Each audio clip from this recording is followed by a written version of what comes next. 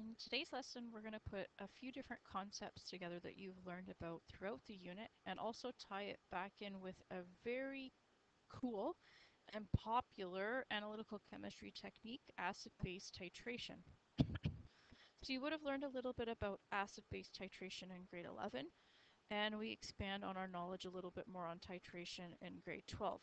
If we had a little bit more time and we're actually in class, we'd be doing probably about 3 or 4 days of hands-on titration. So I'm sad that we're missing that, but hopefully I can give you some connections to our new concepts, and you can take what you learned back in grade 11 and use it going forward if you take any post-secondary chemistry. So the first thing that we need to do is make sure that we are comfortable with all the terms with titration. In the lesson folder, there's several extra videos put in there for review. Now I know it's a little bit more to watch this week, but it would definitely help with your understanding if you did a quick review and watched through them with all the setup for titration, with all the equipment, and just general concepts. But these are a few words we're going to use today, so let's make sure everyone knows. So the types of titration we're studying are between an acid and a base. So first, the term neutralization. That's when we've gone to completion with our reaction. There's no more acid, there's no more base. At this point, what's left? Salt plus water remain. If you remember, acid plus base gives you salt plus water, that neutralization equation. So if you're actually neutralizing your solution, what's left is the salt and water. But if you remember from our last unit, our last lesson, we figured out that some salts are actually acidic or basic and not just neutral. So we'll come back to what role that salt actually plays in a titration, and when you study it, what happens there. So think about pH of salts from our last lesson, and we're going to come back to that shortly. When you hear the word titration, that's where we're basically trying to find out the concentration of an unknown. Now, the unknown can be an acid or a base, either one are possible. But to figure out that unknown concentration, you have to use a standard solution. So either a standard acid or a standard base solution. This one, you know the concentration of it. If you remember back in grade 11, you would have made standard solutions in that large volumetric flask. So this is one you can prepare yourself or order, but you definitely know the concentration of it. Next term is called the titrant. This is the solution that you add to the unknown. The titrant here, you know the concentration. This is your standard solution. In high school chemistry, and even in a lot of first year chemistry courses, the titrant is most often a base. The most common one we use in high school would be sodium hydroxide. So in that burette goes your titrant, and we most often use sodium hydroxide. If it's helpful, we'll just put a little reminder here. This one goes in the burette. Then there's 2 points in the titration that are really important. So when neutralization is reached, that's when we get something called the equivalence point. When the number of moles of hydrogen ions are equal to the number of moles of hydroxide ions. And I'll put down in here neutralization, just for reference. We want to stop doing our acid-base reaction right at that equivalence point, right when neutralization has been reached. But we can't usually see that with our own eyes because the molecules and ions are tiny and the solutions often are colorless. So this is where the indicator comes in. We need an indicator to change color right when that titration is done. So when you hear the term endpoint, it sounds similar, equivalence point, endpoint, but endpoint is when an indicator changes to its desired color. Last year we used a lot with phenolphthalein, and our desired endpoint color was that pale pink that we saw. So if you hear endpoint, it's when an indicator changes to a particular color.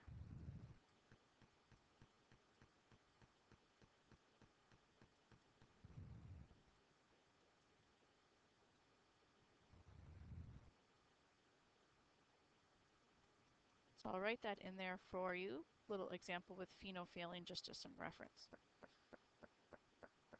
Okay, so now that we've done a quick review of some important terms with titration, let's spend a few minutes talking about acid-base indicators.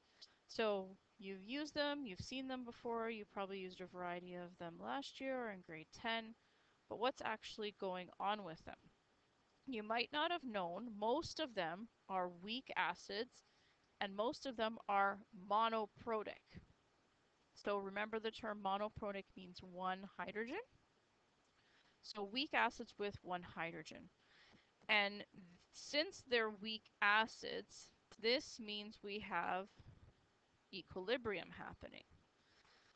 So in solution, they exist as an equilibrium system. Now, depending on whether you shift the equilibrium from the acidic form of the indicator to the basic form, that's where you see a color change happen. So down here, this is a generic equation showing the indicator. H with the IN. IN is trying to represent the indicator. Symbol representing whatever the molecular formula is. With the hydrogen, this is the acidic version in equilibrium. On the other side of the equilibrium, we have the anion without the hydrogen on there. If this is the acid, this is going to be its conjugate base.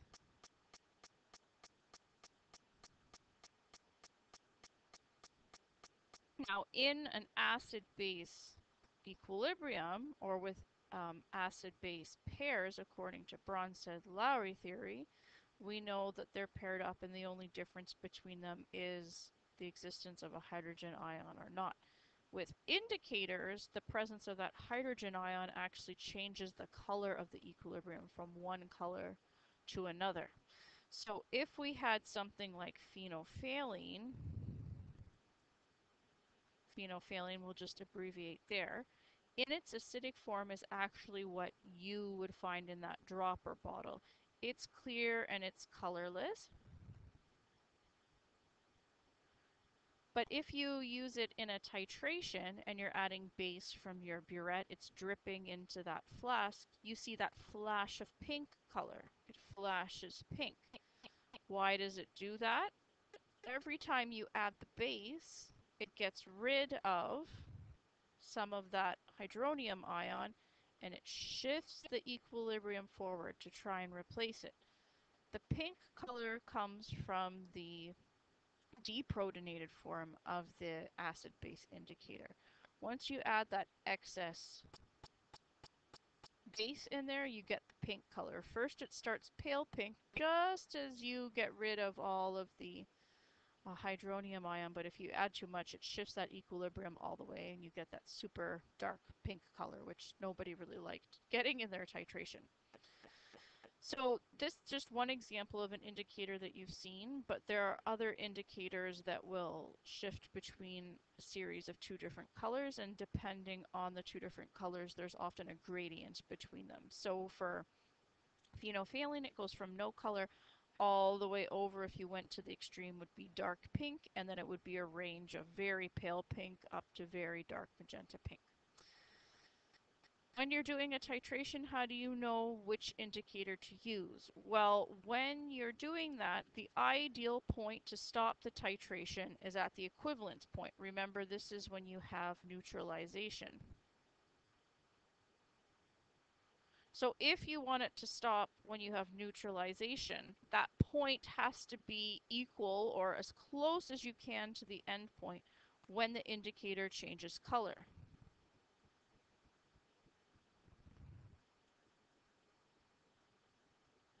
So you want to stop when it's neutralized, you need a visual cue to say, hey, I'm going to stop my titration. So you're going to pick an appropriate indicator and its endpoint so you can visually see when to stop. So what are some other indicators out there? In the back of your textbook, on page 747, there is another table very similar to this. Please take a look at it and use it when you're doing some of your homework questions. It's nothing you have to memorize. You would never be expected to memorize ranges, but knowing how to read it is important. So how does it work with this one? You've got a whole bunch of indicators listed down here.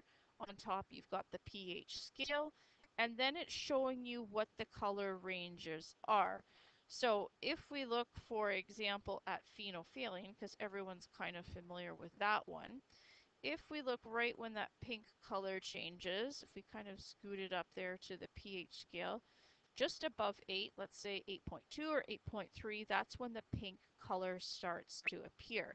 So if you have a solution that's less than 8.2 or 8.3, it's going to be colorless, which is why you don't see that down on the rest of the chart. If it's above 8.2 or 8.3, then the pink color gets more pronounced. And then here it says reds, so let's say at about pH of 10, that pinky red magenta color, any solution that has a pH greater than 10 will stay that dark red color. It won't change to lighter again, it'll stay that dark color. So that's how this table is set up, and it's showing you where that transition of colors actually takes place. Now, when you're looking at the rest here, you can see that there's some more gradients. So some of them go from yellow to blue, and in between would be a gradient with some green in there. Others have different orders, but they're transitioning between yellow and red. So there's an orange color in there. They're a little bit more, I would say, subjective. If you've got an endpoint that falls within that range, which shade of orange is the orange that you're looking for, it can get a little bit tricky. But you do your best with it, and then you can use some other tools to help figure out your unknown. These are three that are very popular. You'll probably run into these ones at some point if you're taking post-secondary chemistry. Bromocresol green. Its color change at its endpoint transitions from blue to yellow within this pH range, so somewhere between 3.8 and 5.2. Methyl red, super common. It changes color from red to yellow within a range of 4.3 to 6.2, so an acidic range. Phenolphthalein, we've talked lots about that. Colorless to pink from about 8.2 to 10. So now what we're going to take a look at are something called acid-base titration curves. This is a graph that measures pH change versus volume of your titrant. So basically a graph of how the pH changes throughout your titration. We're going to look at some scenarios together, but the graphs are basically set up like this. Down here, you're going to have your volume of your titrant. Often it's in milliliters, and it'll say whatever the chemical formula is. So if it's sodium hydroxide, you put it there. And then on your y-axis, it's going to have change in pH, starting from 0 all the way up to 14. So wherever it starts on the scale here at volume equals 0 will be the pH of your unknown, of whatever you're analyzing.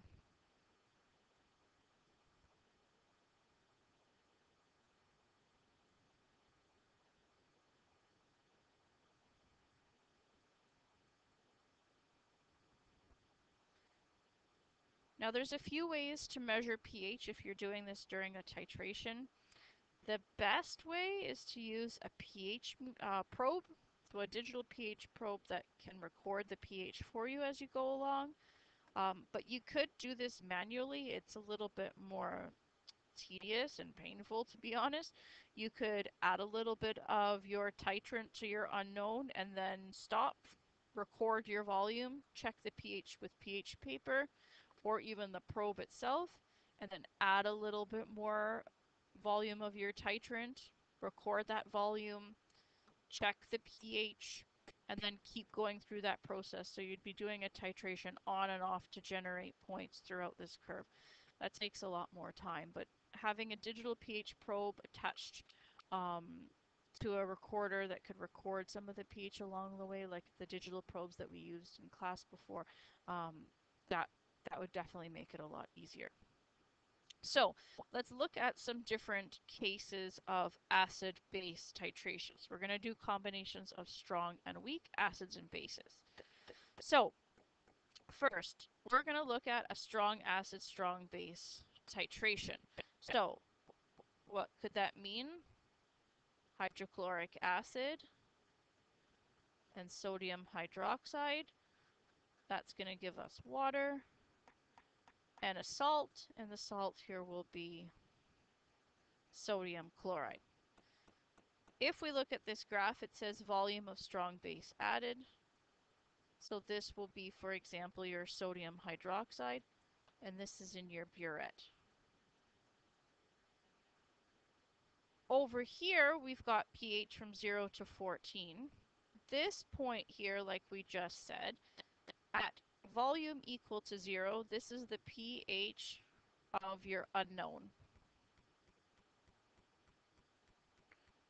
This is in your flask. Okay, and here it would be hydrochloric acid if we're sticking with our example. So when we look, it starts off with a really low pH, a pH of 1. That would make sense for a strong acid like hydrochloric acid. Then we see this curve. So what it means is we start the titration. Here we start adding some of the base to the flask and the pH is monitored. So after 10 mils of base added, the pH goes up. Add a little bit more, the pH goes up and then it increases. That should make sense. If we're adding a base, the pH should rise. At some point, what you'll notice is the pH goes up really fast and all of a sudden it shoots up straight and then it starts to level off. So what's happening in here? It's neutralizing, neutralizing, neutralizing all of the acid. At some point, there's no more acid molecules left. And as you add more and more and more base here, it will take on the pH of whatever your basic solution is here. So at the very end of your titration, this will represent the pH of your base.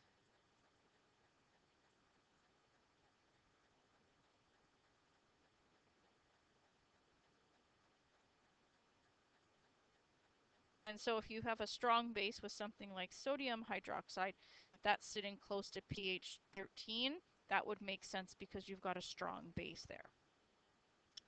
Then we want to take a look at specifically this region in here. So at one point in the titration, you'll find this curve goes straight, almost even vertical, or it looks like a slope of 0.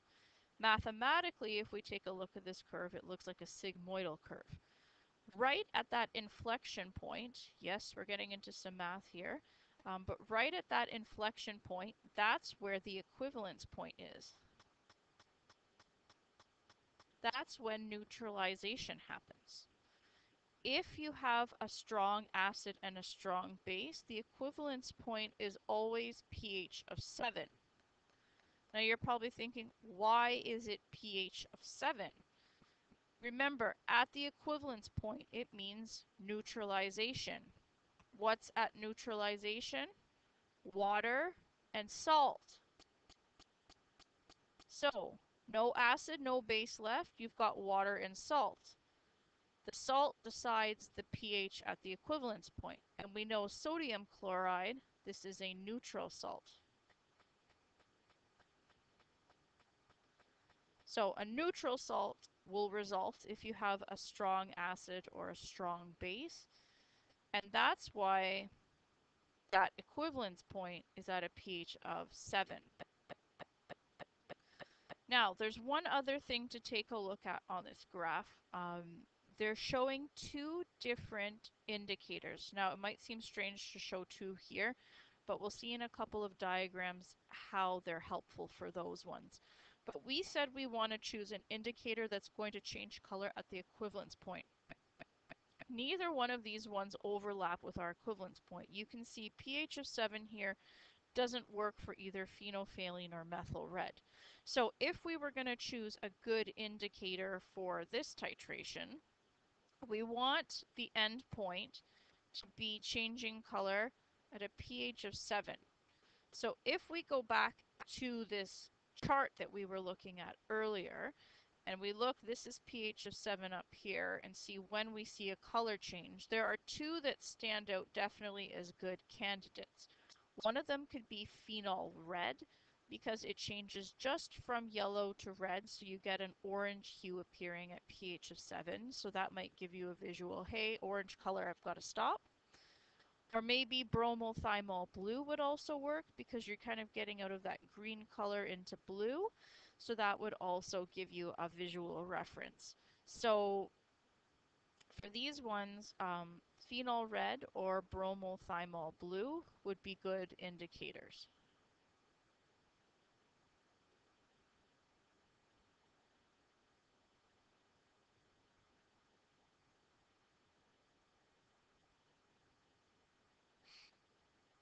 All right, so now let's take a look at another example of an acid-base titration curve, and we'll point out some of the same features that we saw previously. So weak acid, strong base this time. So a good example would be something like acetic acid. And again, strong base, let's just keep it easy here, sodium hydroxide. We're going to get water, and then we'll get sodium acetate as our salt here.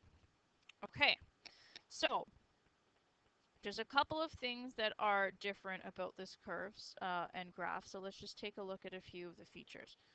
Strong base here, so if you want for reference, this can be sodium hydroxide. In this diagram, there's two curves. The solid one represents the actual weak acid strong base titration. The one in the dashed line here is to reference the curve from strong acid, strong base from the previous one.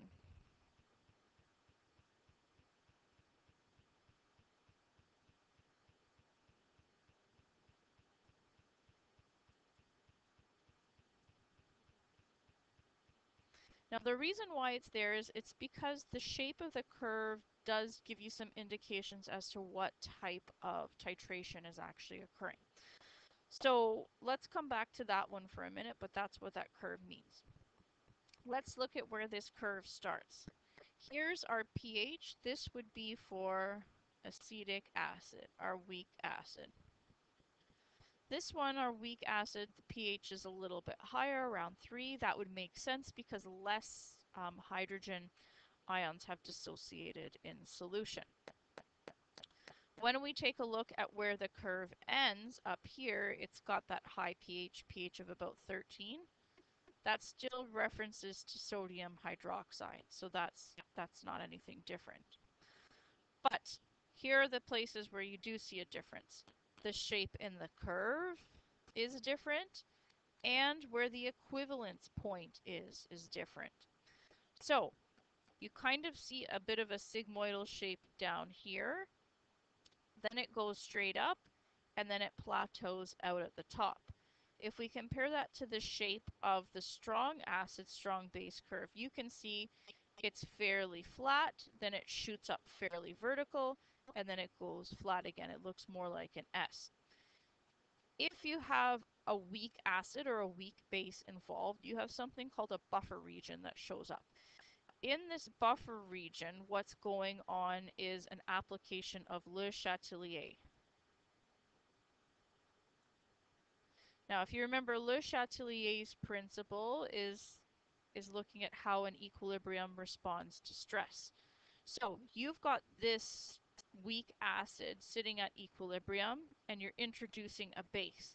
So it's adding a little bit of base, and it's increasing the pH, but it's trying to resist the change in pH. It kind of flattens out here. It says, hey, I don't really like this. I want to stay acidic. So it shifts the equilibrium back and forth, back and forth, back and forth, back and forth, until you've disrupted it so much that all of a sudden it shoots up straight and then plateaus out. Where you find the equivalence point is still the midway between the most vertical part of your curve. So find the 2 points that show where basically the slope is equal to 0. Here's your inflection point. With this particular example, they're showing a pH of 8.8. But what we need to know is for weak acids and strong bases, the equivalence point is going to be basic. It's going to be greater than 7. The specific value depends on which acid or which base you're using, and that's a next level type of calculation. There are a few in your textbook you can look at, but we are not covering those ones here. But let's take a look at this. So here we've got a basic equivalence point, and that's because you have a basic salt. Our salt here, for as an example, could be sodium acetate.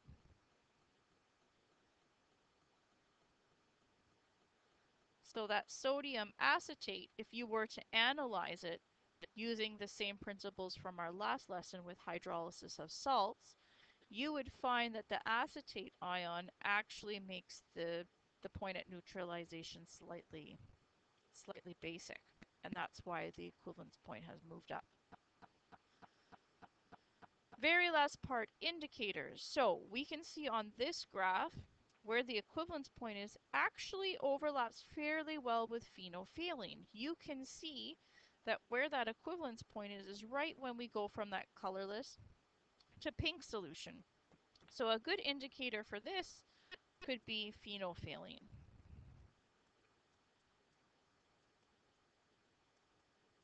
Now, had you chosen the other indicator that's shown here, methyl red, its color change or endpoint happens in the buffer region.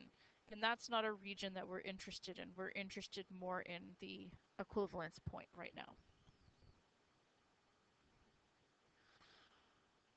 To show you something a little bit different, with this example, we're going to look at a weak base and a strong acid, but this time we're flipping things around. What if the acid is your titrant? So down here it says volume of HCl added. This is your titrant. And we're starting with a weak base, which is your unknown.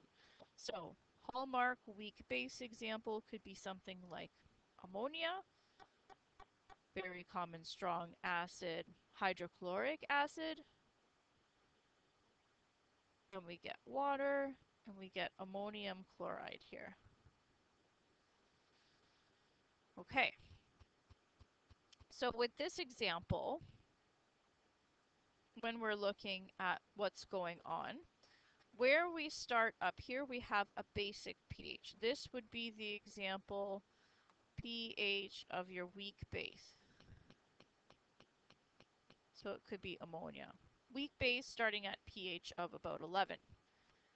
Down here, this is going to be after the titration's complete. This is going to show you the pH of your strong acid. You're adding extra acid. At the end, it goes down very low. But what is interesting here is you can see some characteristics that are similar from the previous example. When we had a weak acid, there was a buffer region. Here, with the weak base, there's also a buffer region. Here you're getting Le Chatelier coming into effect here. That weak base is saying, hey, wait a minute, I don't like to be disturbed, and it's shifting that equilibrium to try and avoid stress. But again, at some point that's going to fail, and the pH is going to continue to drop as you add the acid, and it drops, drops, drops, and then it flattens out down here. Same kind of idea for finding equivalence point. Look for the 2 points on your graph where that line is pretty much vertical, no slope. Where's that inflection point? Right in the middle. That's your equivalence point. What you should notice here is the pH of the equivalence point is in the acidic range. For this specific example, it's saying 5.82. But in general, if you have this combination, it's definitely going to be less than 7 or acidic. Again, why is this happening? This here has to do with the salt that we have.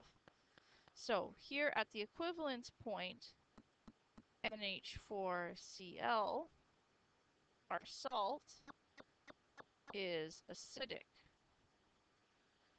So if you looked at those two ions separately, like we did with hydrolysis of salts, this one, the ammonium ion, will produce an acidic solution at equivalence. Last part here, indicator. So you can see again they've shown the same two indicators throughout, phenolphthalein and methyl red. Here you can see phenolphthalein would not be a good option. Its endpoint, its color change range happens in the buffer region. That doesn't overlap with your equivalence point, which is what you're trying to go for. Here you can see that color change from yellow to orange that happens with methyl red is right at the equivalence point, so that one makes it a good choice.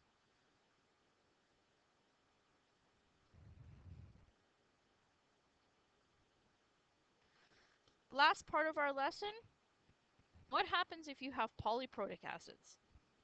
All the examples we've seen so far have been with monoprotic. What if your unknown is polyprotic? Remember, with polyprotic, there's more than one hydrogen present. So guess what? Every time you remove a hydrogen, it has its own equivalence point. This curve here shows an example of a diprotic acid.